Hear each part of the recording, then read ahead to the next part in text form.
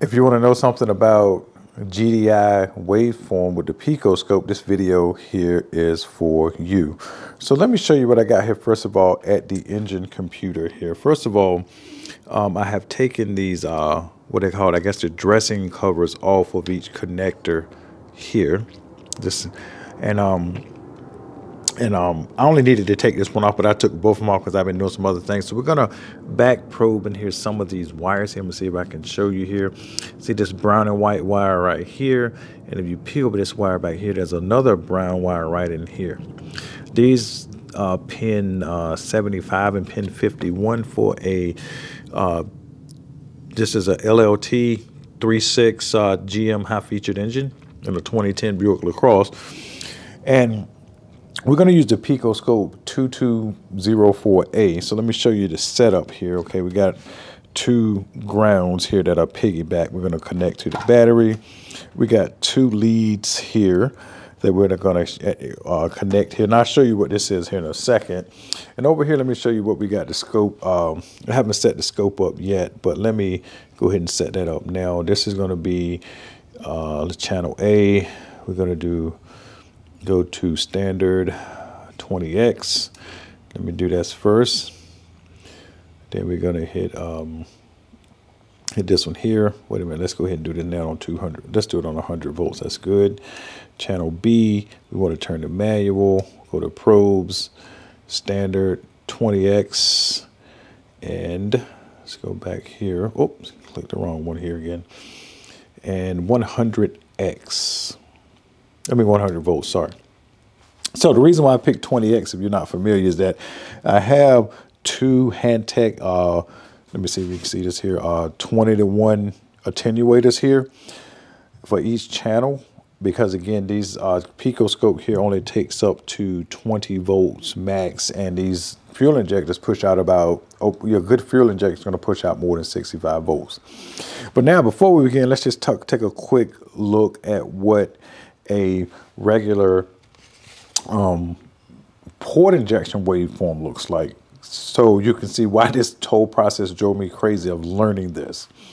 So here, if you take this port injection here, you see the first where it's at 14 volts. This is a power to ground situation here. So you're going to start at power, go to ground to turn it on. Then when that thing releases, it's going to spike up and then come down. And then you're going to see a pintle hump that's showing mechanical movement. Then it's going to go back down to 14 volts. Again, this is not necessarily a video to show enough analyze waveforms, but this is basic stuff I'm telling you that I have learned recently. So you can see the difference between this port injection versus a GDI injection, which is going to be pretty amazing. But there will be some tricks, and I'll have to show you why this is also amazing to see this compared to what we are going to see. So next, let's take a look at the wiring diagram here. The wiring diagram here is, I got it from All Data, and again, we're just going after pin 75 here to connect the X1 and pin 51, because in this case, one other thing, let me tell you this again. One other thing I forgot to tell you about the port injection is that you're only going to connect to the control wire to measure the waveform. So basically, it'll only be one probe. But in this case, with GDIs, you would have to probe what they call the high side and the low side, which is pin 75 and 51 again. There is other ways you can really do this test, what they call I believe it's called a current ramp. I will be doing that in another video because again, I cannot get my low amp probe around one of these wires because they're so tightly bound. Maybe there's a way I can figure this out how to do it, but I think there's a way I can go inside of the fuse box and use a jumper in there and measure current off that. But I'm not sure this yet. That's why that's going to be for another video. So with that said, being that I have showed you the setup and I've showed you the wiring diagrams and the port injection, what that looks like, we're going to go ahead and get over here and set the camera up, and I'm going to show you how to probe. All right, guys, I'm back here with the car running, and let me go ahead and move myself over here so I can show you how to probe this thing. Sorry about the camera moving a little bit, but I got to get behind it here. So we're going to just take and put this right here on battery negative. over here. And these two here, we're just going to put one on the high side and one on the low side. I believe red is my high side here. So the high side is going to be pin 75 here, which is on this row here. We're just going to go ahead and slide this in. Let me count. 1, 2, and 3. All right, this pin here is going to go on the low side. Make sure I get the right pin here.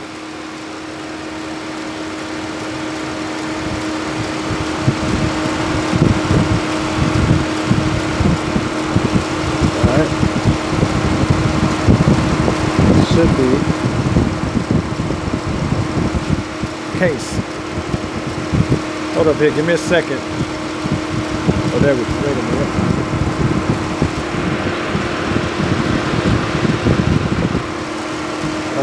I'm stepping on the wire here. Oh, there we go. All right, so both of them are probed in. All right, so we got a waveform on the screen. I just had to push them in a little further. So let me step over here for a second. Let me put that back here, zoom that in. So you can see everything is nice and plugged in. And now if you look at this screen, I know you're wondering, like, what on earth is this? Let's blow it up just a bit here. I know you're like, what on earth is this compared to the port injection? How can I make any sense of this? Now that we have our waveform, let me go ahead and save this right here. We're just going to call this file name. We'll just leave it that and hit save.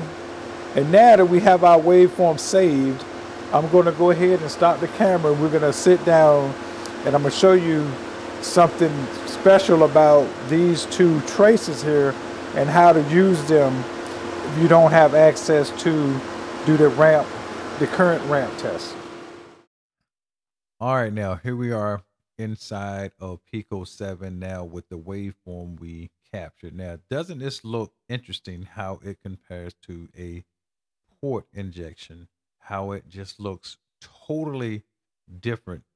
And on top of that, you got two traces here versus the one trace you see in a port injection. Again, this is GDI if you didn't catch that in the beginning. So now I'm just going to scroll back through the waveform a little bit up here in the top. I'm just going back and you see this is kind of how it was quote unquote live. Yeah, so this is kind of consistent. This is what you see now. No, what you're supposed to do with this is what I've recently learned is this. I'm just go back to the end. We're just going to go back to the end of it. Really, you can pick any point you want. It's totally up to you. But again, this is just for me learning. This is just for me showing you. Maybe you might run across this before you run across some other better videos than mine. But yet and still, this should give you some idea of what to do here in case if you haven't seen this before. So now you're going to go over here to math channels. This is where I like this here. You go to math channels. And now, because you have a high side and a low side, watch this when you do, because don't forget, we're going in a GDI, we're going from ground to power.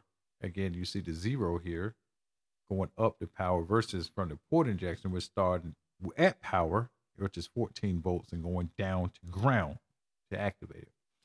So first of all, let's just do A minus B here.